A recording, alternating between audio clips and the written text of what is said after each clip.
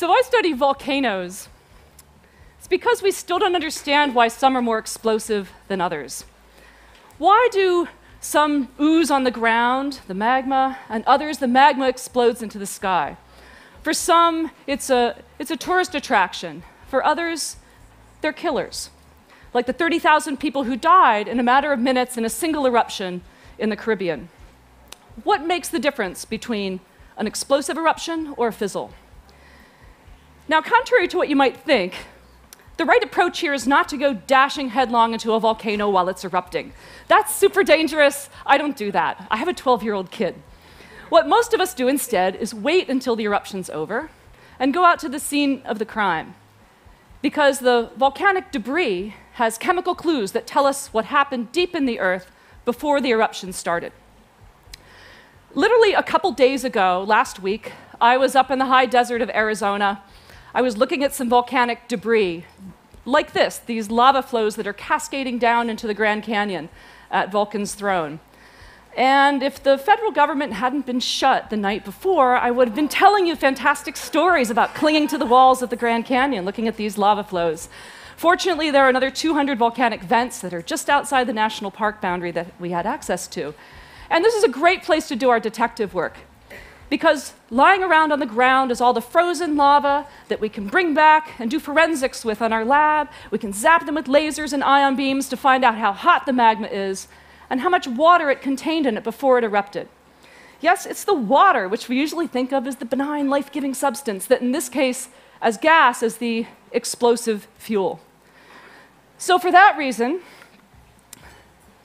the perfect model for an eruption is a seltzer bottle.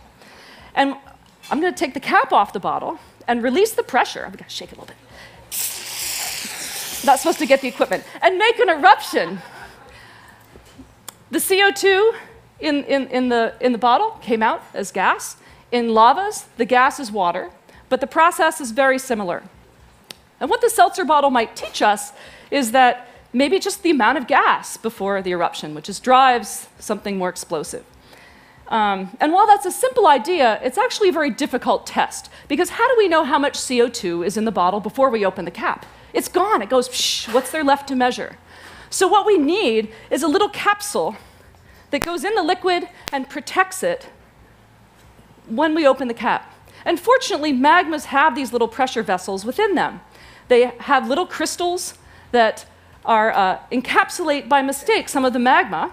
It's just an accident. And then when the crystal erupts and cools, the little magma inside the crystal freezes into a glass. It still has the water dissolved in it where we can measure it. And this approach has led to a whole decade of volcano science to study how much water's in volcanoes before they erupt.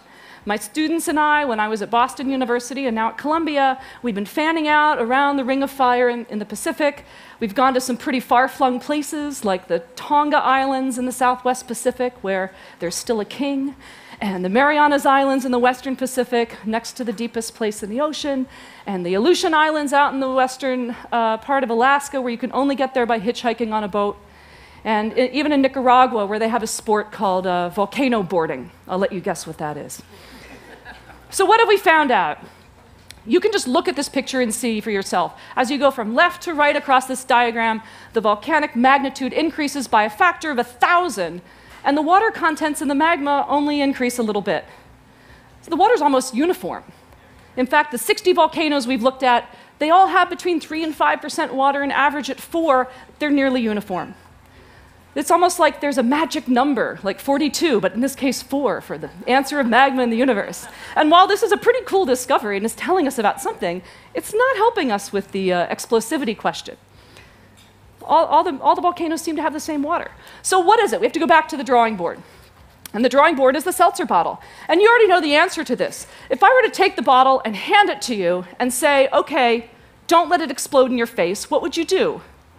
Yeah, you know what you do. Yeah, don't open it, smart. No, you have to open it. What do? You just crack it, right? You just crack it open. So there's clearly a rate term in this. There's a speed to it.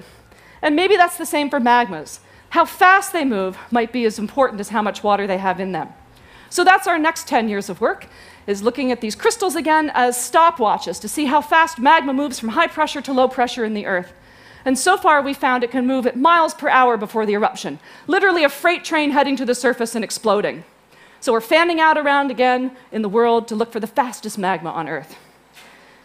Because the hope in all of this is that we could hear it coming. Magma doesn't move quietly. It makes noises, it makes little earthquakes. Just like the seltzer bottle, when we crack it, you can hear it hiss. Maybe the hiss makes you nervous because you know an eruption's happening, but if the hiss is small and if it's widely spaced, then we may be confident that it's going to be a small eruption. But there's a real concern that this can happen faster than we can respond. In the time that it's taken for me to give this talk, which is just about exactly 6 minutes, magma can move, the fastest magma on Earth can move miles. And that's plenty fast to go from the magma chamber to the surface, but it's not very much time for us to blow the whistle and get people out of harm's way. So volcano monitoring is important, but it's not enough. What we need to do is understand ahead of time what a volcano has dished out in the past so that we can understand and prepare ourselves for the future. Thank you.